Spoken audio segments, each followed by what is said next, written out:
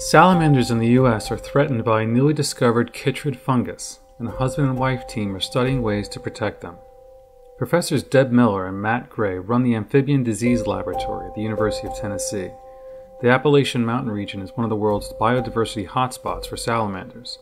The 60 species that live in the misty mountain forest play a crucial role in the ecosystem by eating insects such as mosquitoes.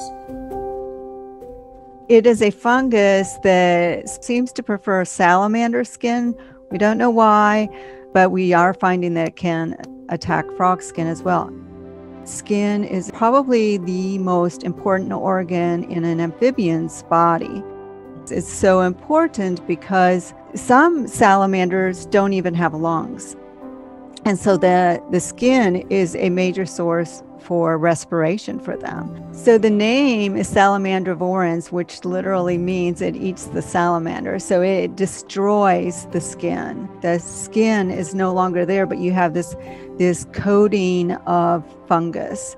And at that point, it's not giving it any protection, and the animal shuts down and dies. Over the last few years, salamander and frog populations around the world have started to decline and even go extinct because of the fungus.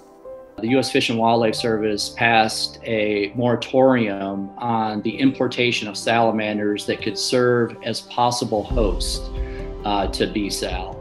And so that actually occurred in 2016. It was around 200 species of salamanders. So that was a good kind of first step.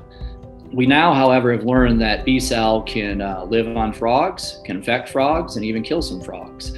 95% of the trade is frogs. So the threat is not gone. In fact, it's probably still there and probably still very real.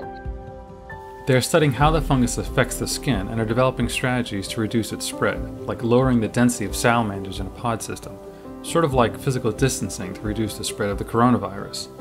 They're also looking at fungicides and supplementing the natural microbiome of salamanders to fight off the fungus.